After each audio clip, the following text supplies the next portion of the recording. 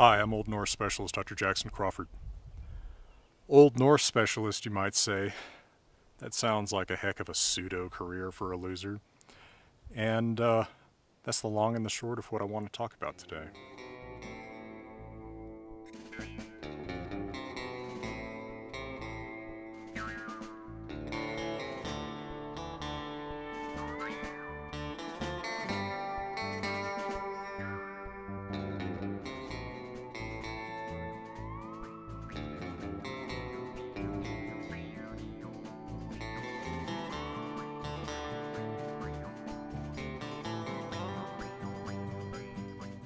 So the reason I'm making this video is that it's a pretty common genre of question that I get asked, either by people who are contemplating going into grad school to study some humanities or liberal arts field, whether that's as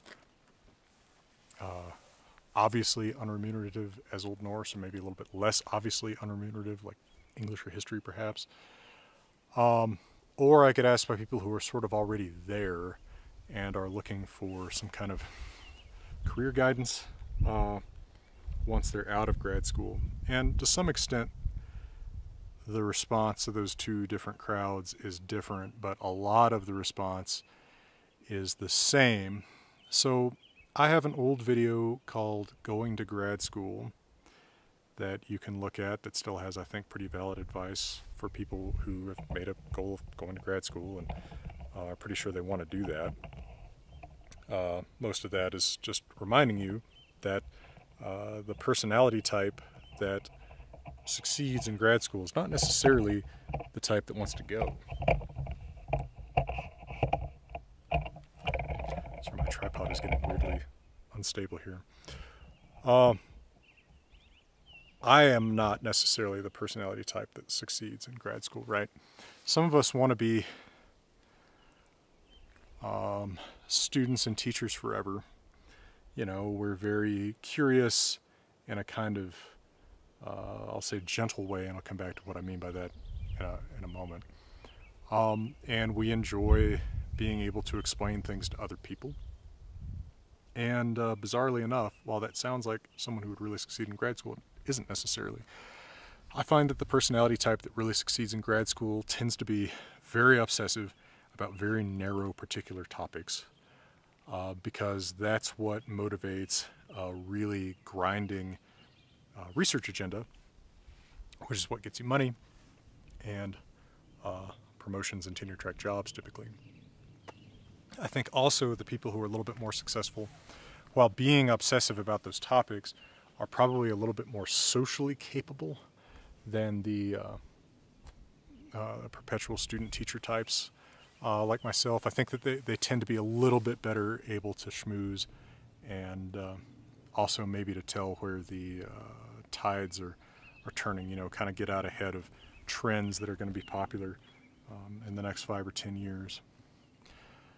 I think that the problem that the sort of student-teacher type like myself gets into, you know, we're the people who were, you know, good students, at least after high school.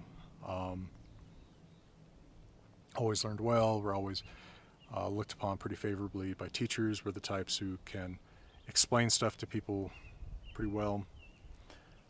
I think the problem that we get into is that there is an end to the student phase, right? At which point in grad school you've got to write your dissertation and really do that hardcore research agenda, which some of us successfully adapt to do. You know, I successfully wrote a dissertation that I think is good. In fact, I think one of the better dissertations I've read.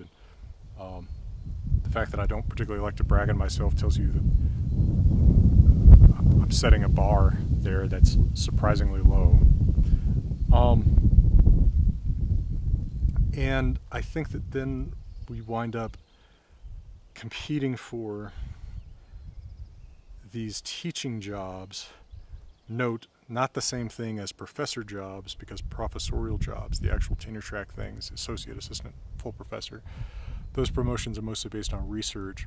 We teaching types who don't maybe produce a paper a month but enjoy the classroom are mostly going to be hired to teach very large classes in jobs that last maybe a year.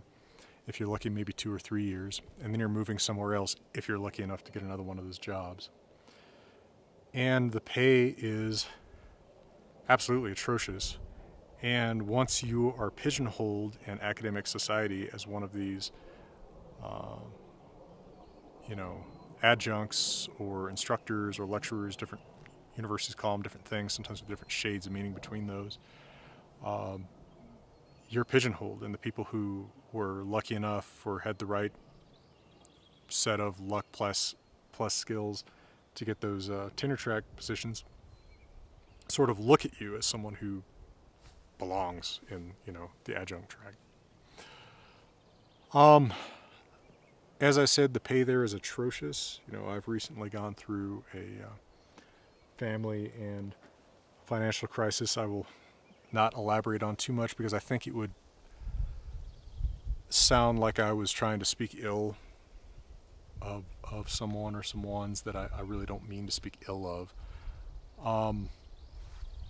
And during this period, I've had to think quite a bit about, what am I doing? Is this YouTube and books thing really going to work out? Is this something I can keep doing for 10, 20 years, right? And make a living off of? And my brother asked me, well, do you ever think about going back and teaching? And I said, Travis, yes, I do think about it. I miss the classroom, right? I miss actually the experience of being able to see the people I was talking to kind of, guide their studies and respond to their interests in a way that you really can't with online interactions. I said, well, I think my best paying job in academia was the University of Colorado, where I made $2,300 a month, I think, most months. That was as head of Nordic Studies. No, not a tenure track position, because there's no tenure track positions in Nordic Studies.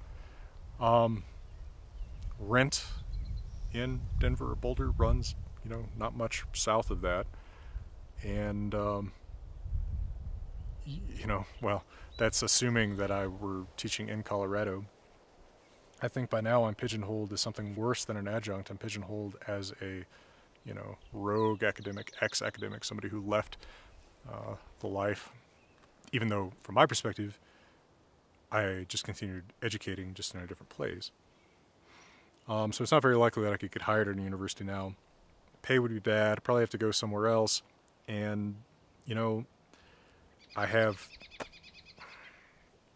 high aspirations. Let me gather my thoughts for a moment and give you a quick word from my friends and partners at Grimfrog.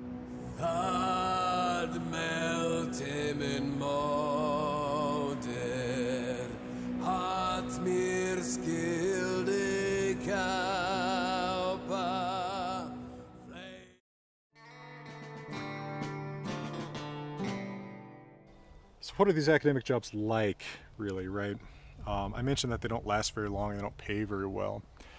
They're also ripe for abuse. I have known many a woman in fields like this, in job tracks like this, who has dealt with abuse from male professors or other people in the academic system higher placed.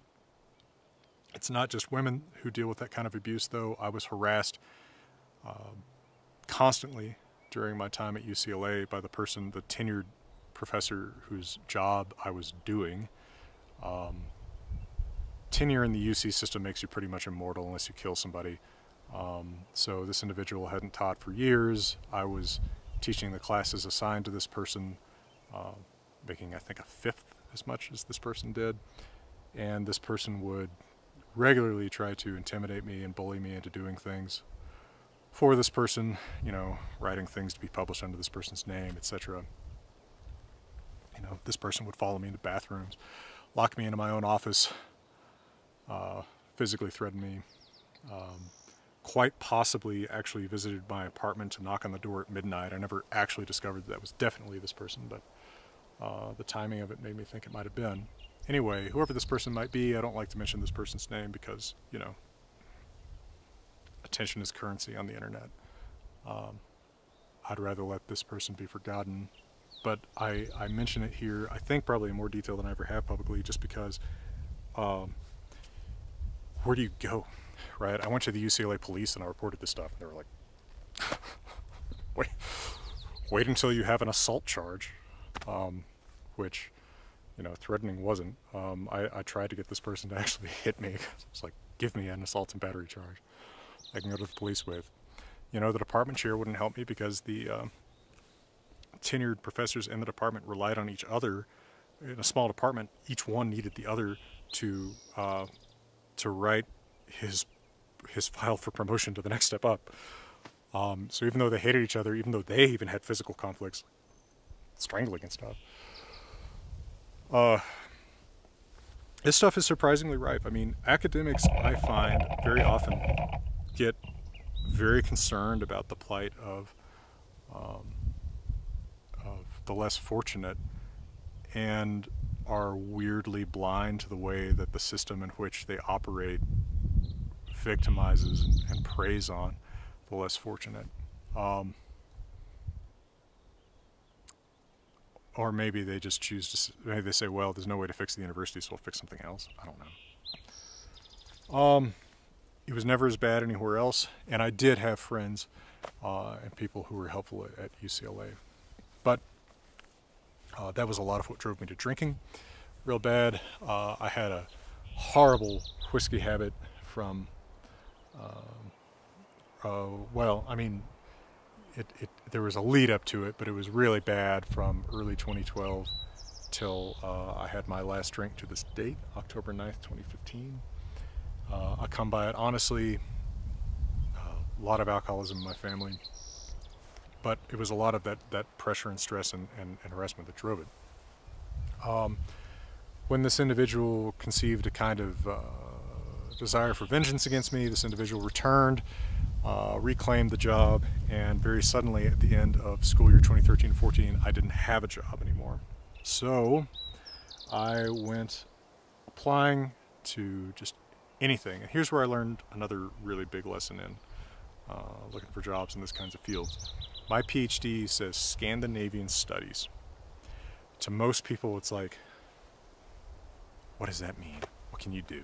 You know, what the hell? It's nothing from Sweden at this gas station, buddy. You know, like, people don't want to hire you because they see you as this weird, just this weirdo, right? You probably have precious interests, precious ambitions. You know, you're going to quit as soon as you get hired somewhere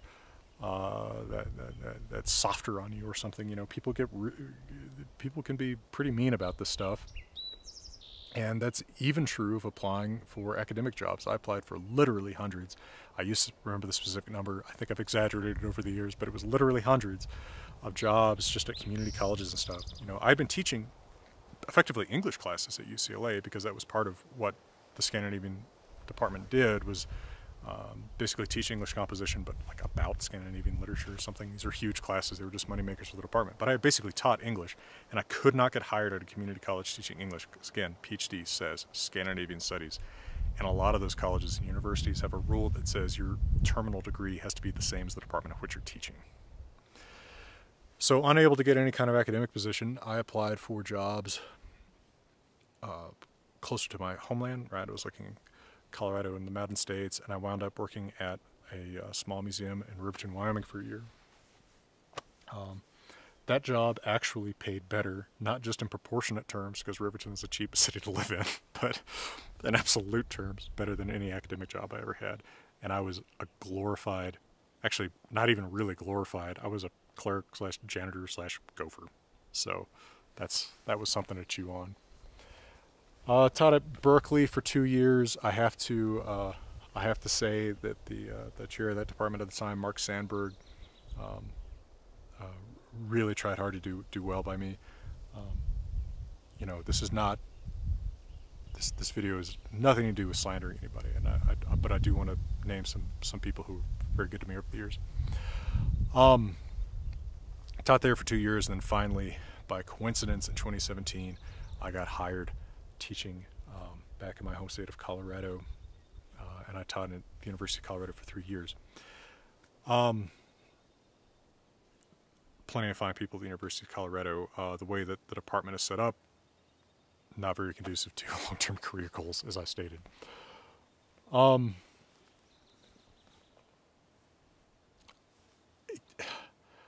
I hope that it's understood that I want to discourage you from thinking that you starting off on a path like this would go better than how it went for me. I think that it went better for me than it goes for most people. Most people who I know who have a PhD in something like Scandinavian studies wind up maybe teaching English somewhere. And when I say teaching English, I mean not English composition, I mean teaching English as a foreign language somewhere, right? They wind up going perhaps to Taiwan or Korea or something like that. It's going to be fine jobs, it can be rewarding jobs. It's not what those people started out wanting to do. A lot of these people find themselves very socially isolated. I know that I've often felt that way myself. Now, I'm something of an introvert, not like most people, not, you know, all the way to one end of that spectrum or the other, but mostly an introvert. And so I can get by without a ton of social stuff, especially party kind of stuff. But you do find yourself unable to relate to a lot of the people around you except the academics. And while there are many fine academics, if you have a personality type that's a little bit different in some ways from the average academic, you can find it very difficult to relate even to those other academics. I find that there's something about what attracts people to academic pursuits that also attracts people who are really extreme. I'm not just talking about politically, although, I mean, that is part of it. You meet, you know, the stereotype is the left-wing extremist in academia. In fact, the most extreme right-wing people I've ever known have been academics too. So it just seems to be kind of an extreme personality thing. And I'm not an extreme personality in politics or anything else. I am a very moderate person by nature. I distrust extremes. I distrust really categorical absolutes about most things. And I'm very willing to talk to people who disagree with me and to say, hey, you know, I don't have everything figured out. I don't think this person does either. Who cares if we disagree about how we interpret something? You know, neither one of us wants to hurt the other, and that's all I ask for. But for some reason, and I don't know exactly what it is, academia does tend to attract some of those extreme types. Again, like I said, Old Norse is not going to rest its head on your chest as it drifts to sleep. And as one gets older than the 17 or 18-year-old idealistic high school student who thinks, you know, oh, I'm going to make a career out of learning and teaching this obscure subject, you start realizing that those goals are pretty far away, right? I was married at the time that I was hired at UCLA. I want to tread carefully here. We had a lot of dreams at the time. We had married quite young, and quite poor in a way, and all of those things wound up being on hold, not just because of the moving and the low pay, and you know, my response, drinking to the stress. There was just never a way to start building anything. And so as those dreams got further away, we got more distant, and there were a lot of junctures where I could have made choices that would have been better for that relationship. And I don't think that my career choices were conducive to that relationship or any other, right? And it's difficult to figure out how to turn reading Havamal into, you know, I'm going to buy you a house. It's like that Everclear song, right? And we're going to live together and be happily ever after. I have maybe a better idea about how to do that kind of thing now than I used to, but I still don't know for a fact that YouTube and books and consulting and all the other weird mixes of things that I do are going to add up to enough to do that one day. Yes, you can always say, by the way, philosophers out there, be happy with less. Fine. Fine. But before you say be happy with less, say, here's what really makes me happy, and make that decision as an adult. Right? My career decision was pretty much made for me at about 17 when my grandfather gave me the best career advice that I ever got that I obeyed in the wrong way. He said, talk to people who have the career that you want to have, or the job that you want to have, or pursue the path you want to pursue. I did that, but I talked to tenured professors in subjects like linguistics. I didn't know that I wouldn't wind up being a tenured professor, and that most people don't who pursue this sort of thing. If I had talked to the adjuncts, I would have heard very different stories. Now, what else could I have done? I don't know. There's no way for me to prescribe my own past. I really try hard not to dwell on regrets, particularly hard this year. And I obviously can't advise you. I know that I talked to a career counselor in 2019 when I was thinking about leaving the University of Colorado to pursue the self-employment track, and I found that was very, very helpful, kind of contextualizing my own talents and abilities. Unfortunately, not necessarily. I have a weird combination of not particularly remunerative talents and abilities, but high ambition, right? Like, I think there was some personality test we did. It was really weird. It was a very rare correlation of a very high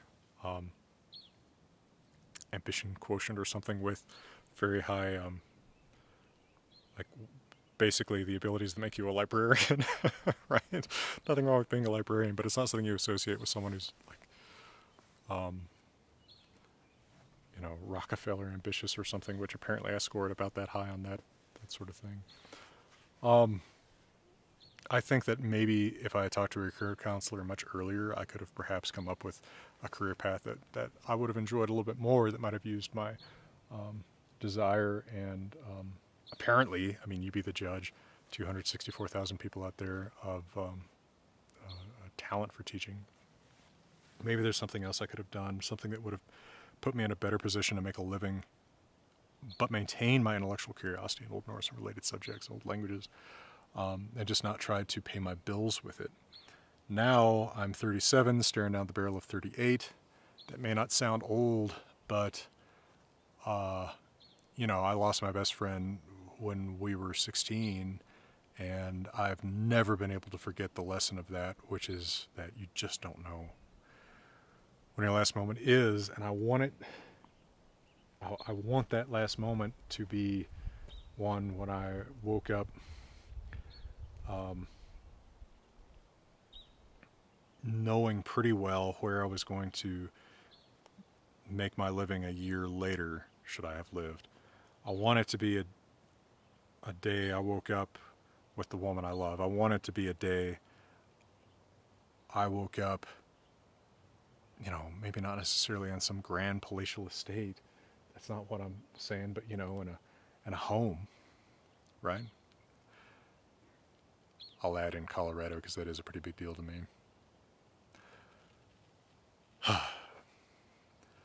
I hope this video has not been totally discouraging. A lot of this stuff I have said to people one-on-one over the years, especially in person, and I've been reluctant to talk about here because I thought it might be hard to do and sound not too bitter. And I really don't want to come across as super bitter. I'm trying to get you all a little bit more of the sunset colors back here. Sunset's actually that way, but it casts a nice light back over here. I just want you to understand what the frustrations of one academic's life have been, in a little bit more detail and confessional style maybe than I've previously talked about them, because I do care about people who have an intellectual curiosity in subjects like mine. I think whatever our other personality differences, there's something that binds us. And I feel like, as someone who has walked a long way down the path that a lot of people are contemplating and has been hurt walking it, that I have a responsibility to say, you can get really hurt. You know, alcoholism and divorce and you know, anxieties about complicated long-distance relationships and moving all the time, which sucks, by the way, and you know, making very little money. All of these things are very attendant upon that that alcoholic lifestyle. I mean, it's almost a synonym, right? That academic lifestyle. I'm sober now, self-employed for however long that lasts, and I'm not going to be like one of your professors and tell you there's lots of opportunities out there in academia. There's not in this kind of field, but your intellect is valuable, your curiosity is valuable, and if you can find your way to making money with some skill that people will pay you for, I hope it's something that makes you happy. And I think that your career does not have to be the thing that makes you happy. I think your career can be what you do to pay the bills for the things that make you happy, and I'm trying to get there without selling out and using my Old Norse skills, bizarrely enough. But I can picture a future in which I would give up on that and try to make a living doing something entirely different if I had a good reason to think that I could. Without going back to school for 10 years to be a lawyer or a doctor or something. Boy, that would feel that would be difficult and costly. There's one more thing I wanted to say here. It's a sort of gentle way of parting, and I can't remember what it was. This has already been so rambling. I'm not sure. At any rate, I guess I'm tired of rambling. I hope this was useful to someone out there. I hope it's not too discouraging. But in fact, I want to be encouraging.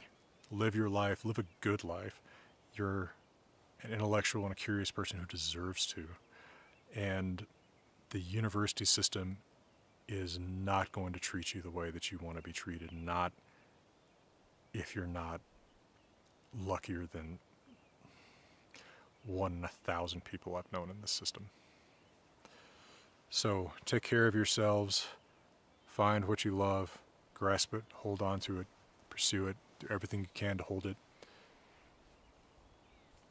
while being true to your values, of course. And I really do mean that. It's not just a aside. It does matter, right? I mean, I guess I could try to sell out and be, I don't know. I don't even know if I could successfully do it, because I don't think I'm a very charismatic liar. You know, sell rune healing crystals or something. I can't believe that I could actually pull that off. And it'd be very difficult for me to make a living off the seed. Anyway, alright. Ramble over, wind on. You're valuable. Value yourself and your time. And who and what you love. Go out, grasp them with both hands, never let go. Beautiful Colorado, all the best.